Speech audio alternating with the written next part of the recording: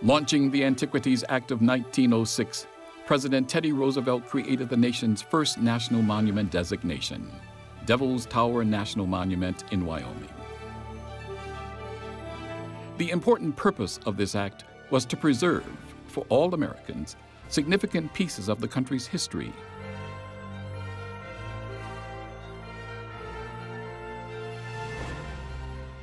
Ecology,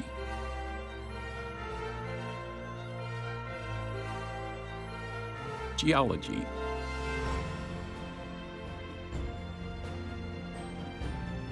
and beauty.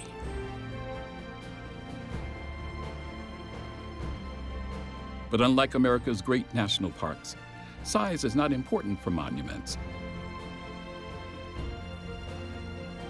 Historic sites and other units of the national park system.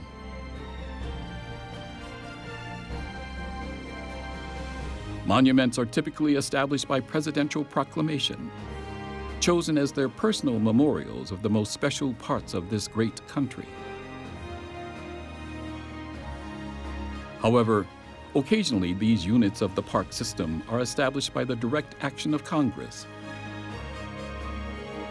Some are big, some are small. Some garner large budgets and staff, others next to none. And some eventually gain national park designation. America's treasures tell the story of the nation's past and present glory.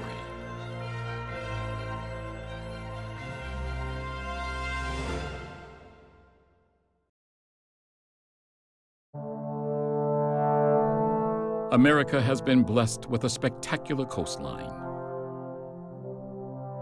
The Pacific Ocean coastline. A coastline where the tectonic forces of the Pacific and North American plates are colliding, producing one of the most dramatic coastlines in the world. A coastline with one of the great Mediterranean climates. A coastline with over 50 million inhabitants. The glory of America's Pacific coast might even start with Hawaii's developing volcanic coastline found in Hawaii Volcanoes National Park. A coastline that is witness to fiery molten lava as it flows into the sea. Sun, sandy beaches, and the whole California lifestyle characterize Southern California's coastline.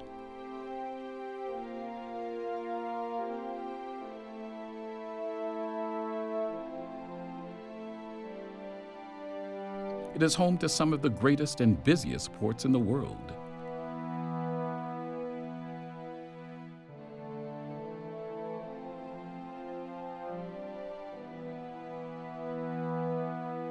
Then there is the Central California coast, with the rugged cliffs and crashing waves of Big Sur.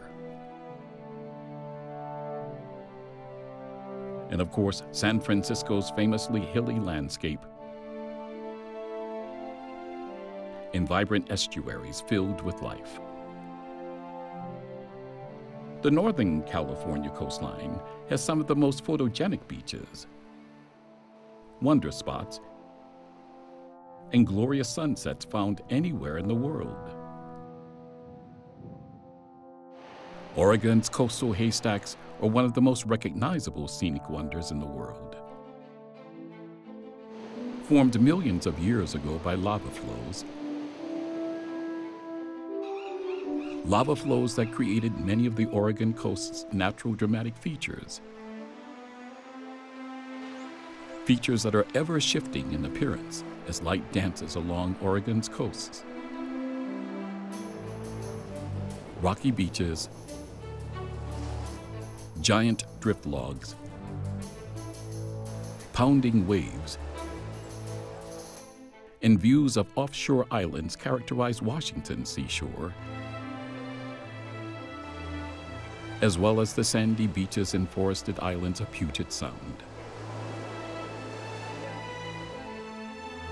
And then there's the fjords of the southern panhandle of Alaska's coast. Spectacular fjords beyond belief. The American people, through its park system, have set aside some of the most alluring and beautiful places along its Pacific coastal waters.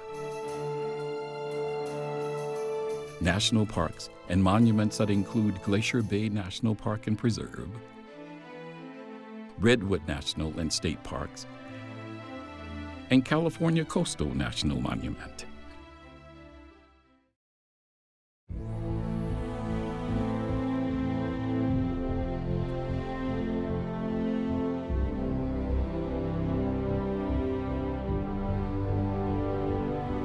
California Coastal National Monument is one of the newest and least known of the nation's monuments.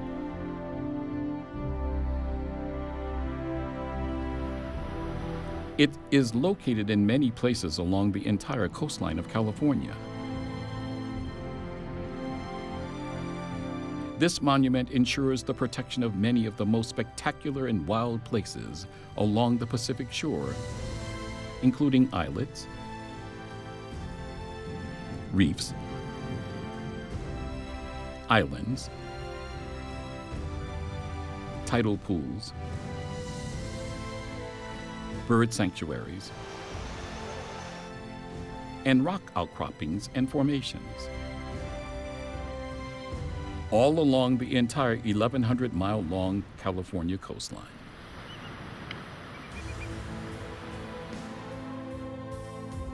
Conservative estimates show that the monument protects at least 20,000 important coastal features.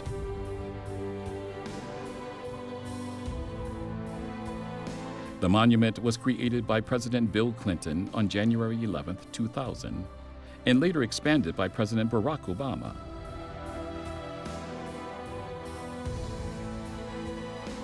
California Coastal National Monument is one of the most visited national monuments in California, although people are usually not aware that they are in or viewing a national monument. Indeed, along its length, this protected spectacular interplay of land and sea is an experience that creates lasting connections between people and nature. To learn which parts of the coastline belong to the monument, the visitor will have to contact county or Bureau of Land Management information centers, as sites are continuously being made more accessible.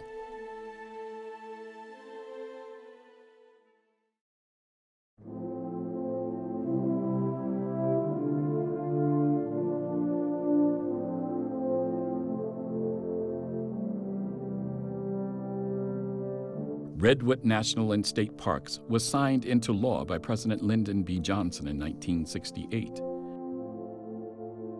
And is one of California's crown jewels of its many ecosystems.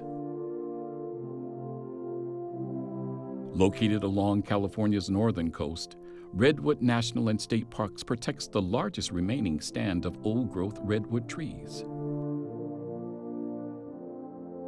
Protects nearly half of the remaining redwoods on the planet. Redwoods that are some of the world's tallest trees. A World Heritage Site, the preserve is a spectacular network of national and state parks with dozens of soft paths letting the visitor walk among the soaring primordial redwoods. Redwoods which can soar over 350 feet above you. Trails that allow you to experience the beauty of sunlight shining through the mist and fog. And soft paths that allow you to see a Roosevelt elk graze in grassy prairies. And finally, to witness the life-giving mist as it rises up from the ocean to nurture the giant redwoods.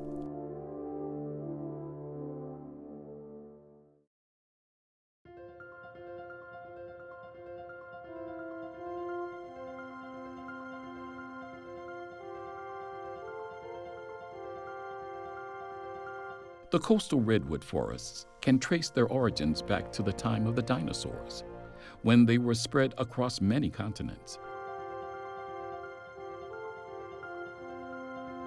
However, their range today is narrowly confined to Northern California's Mediterranean climate. A climate that, along the coastal shoreline, meets the cooler Pacific Ocean. A combination that produces ample year-round fog.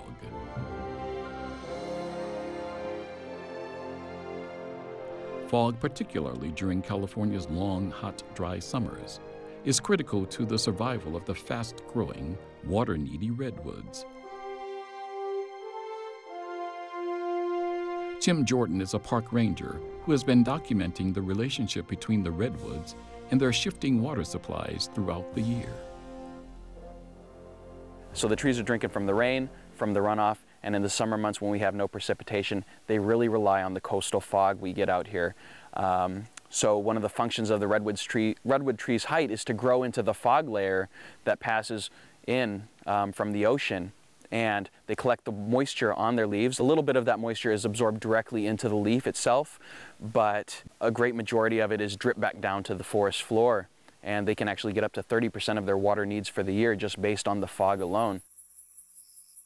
Redwoods are rather unique among cone-bearing evergreens in that not only do they reproduce by seed, but also by cloning.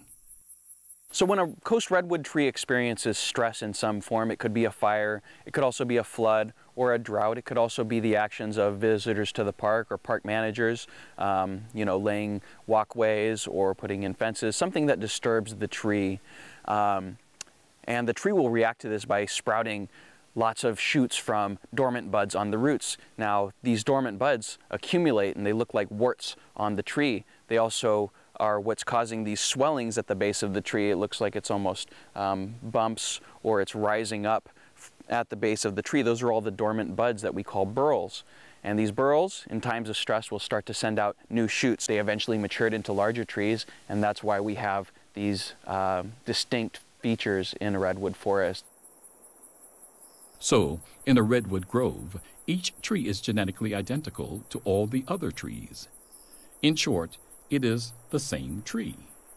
A tree starting with the parent tree could now be 4,000 to 6,000 years old.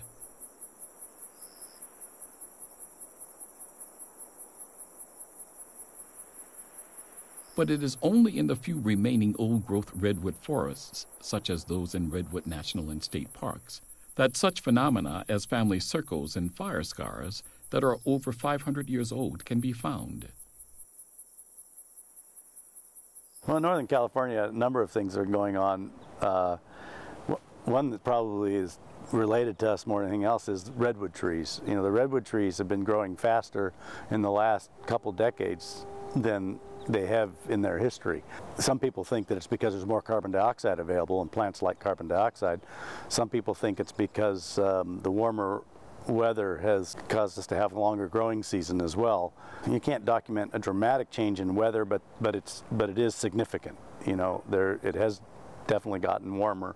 Redwood trees, the biggest trees in the world, are growing faster than they ever have before, especially the old big ones.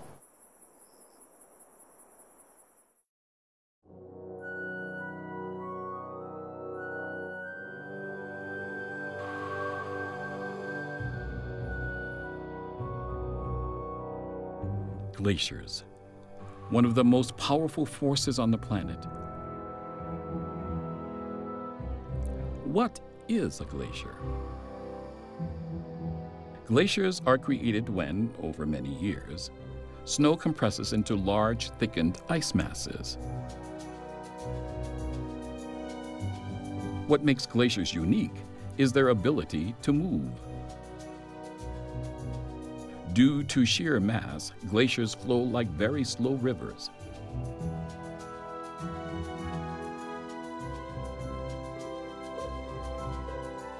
Some glaciers, like mountain glaciers, are as small as football fields, while others grow to massive dimensions.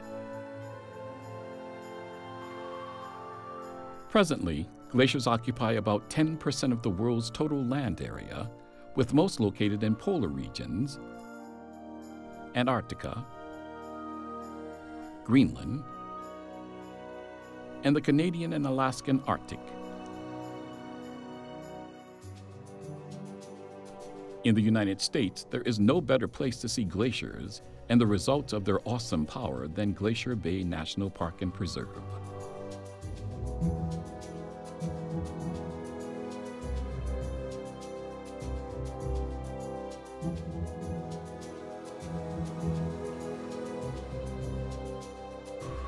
President Calvin Coolidge proclaimed the area around Glacier Bay in Alaska's Panhandle a national monument on February 25, 1925.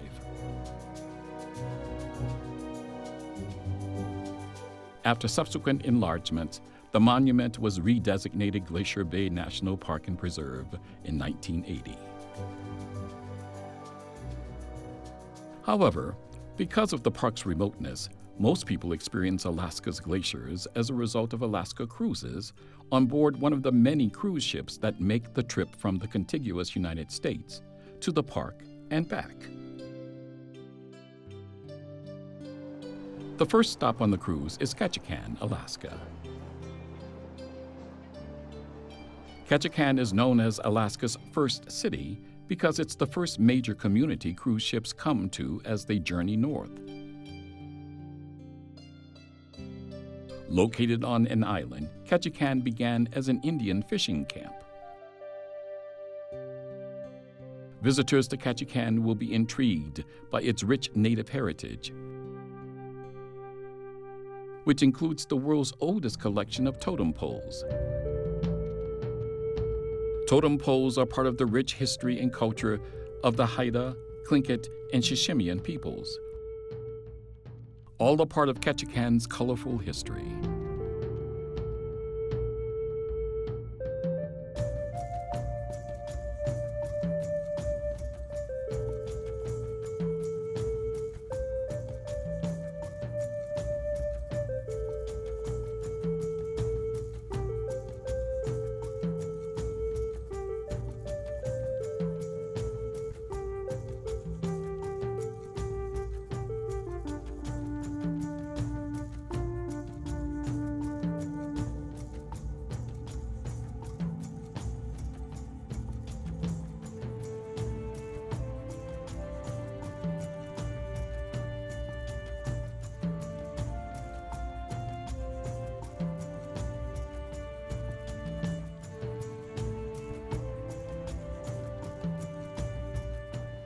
Visitors will be captivated with both the scenic town itself and its natural surroundings, especially Misty Fjords National Monument. Misty Fjords National Monument is a monument and wilderness area administered by the U.S. Forest Service that was proclaimed a monument in 1978 by President Jimmy Carter. The monument is an excellent place to experience a temperate rainforest with its dominant Sitka spruce and lush understory.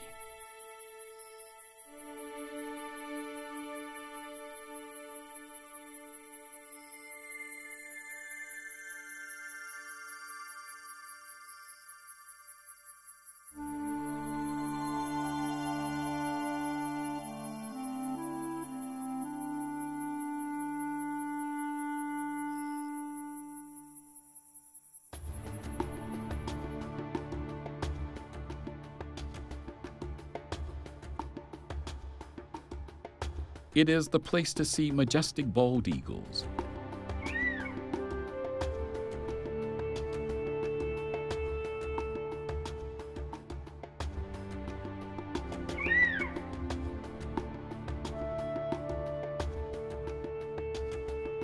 and if lucky, one might even get a quick glimpse of a grizzly bear cub in this monument.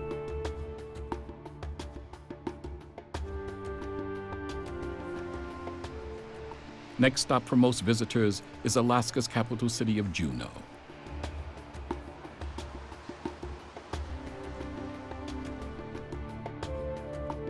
Here, one can get up close and personal with one of the best-known glaciers in the world, the Mendenhall Glacier.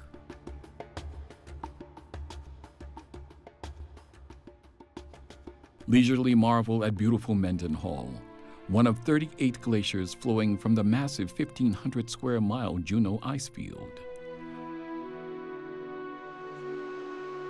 Walk along the edge of the glacier lake, or down to the spectacular Nugget Creek Falls.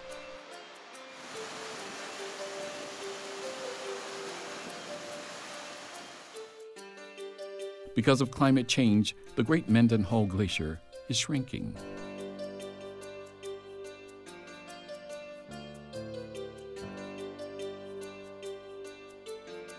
From Juneau, the cruises head for one of the spectacular nearby fjords. Southeast of Juneau lies the narrow Tracy Arm Fjord, a 26-mile waterway that delivers epic views of glacier-carved rock. Fjords are formed by giant glacier tongues that, through several ice ages, have shaped the landscape. A fjord is essentially a U-shaped undersea valley, always longer than it is wide and often surrounded by dramatic mountain scenery.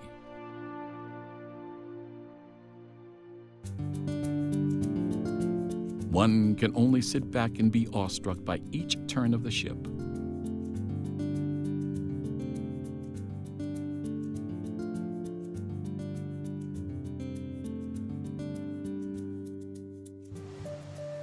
Along the way, you'll cruise past crashing waterfalls,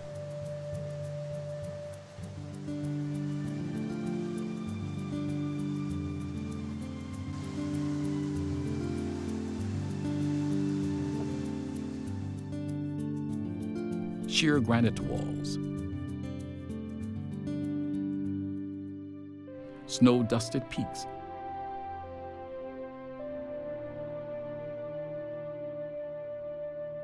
and an occasional black bear.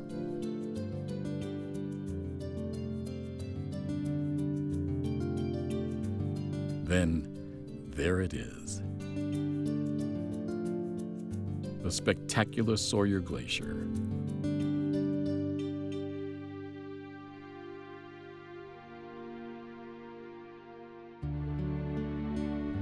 Gaze at the seals resting on the ice below.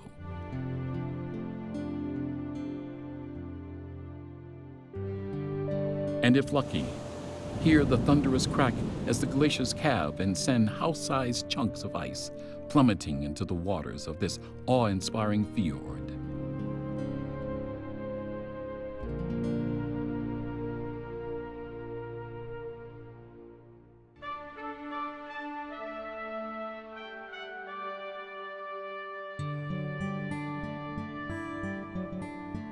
For people on other cruises, after their stop at Juneau, it's time to continue north to Glacier Bay National Park and Preserve.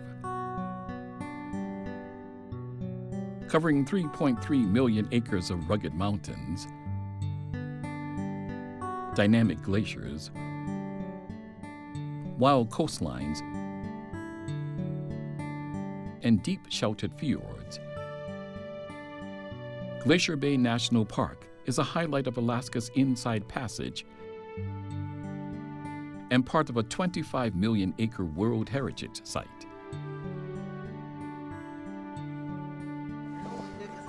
The cruise can take you to any one of 6 spectacular glaciers. At some point during the 9-hour journey, the ship will stop in front of one of the park's tidewater glaciers. What appears to be simply a wall of ice around 200 feet tall and a mile wide is actually the end of a tremendous river of ice, many miles long. But on certain days, the highlight of the trip is getting close to the stunning blue icebergs. Each one is unique and the color and size of these icebergs is one of the most beautiful sights in nature. The whole trip is a journey to remember for a lifetime.